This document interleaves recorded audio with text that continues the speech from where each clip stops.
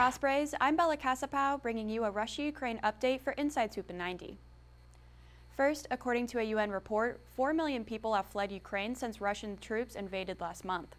The report says the refugee crisis exceeds the worst-case scenario officials predicted prior to the war. AP reports that Russia claims it will lessen attacks near Kiev, though Ukrainian President Volodymyr Zelensky argues there is no reason to believe Moscow.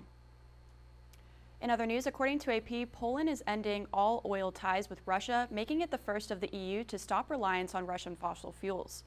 Polish Prime Minister says the country is, quote, presenting the most radical plan in Europe, and, quote, for cutting Russian oil ties. Though German officials issue a warning to citizens to conserve energy due to the likelihood Russia will not deliver natural resources unless the payment is made in rubles. And finally, according to U.S. intelligence officials, Russian President Vladimir Putin is being misinformed by lead advisors on the impact sanctions have on the Russian economy and how Russian troops are performing in Ukraine.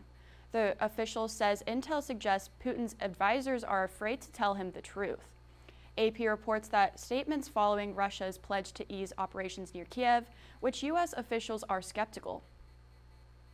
Well, Ospreys, that's it for this edition of Inside Swoop in 90. I'm Bella Casapao, and I'll see you next time.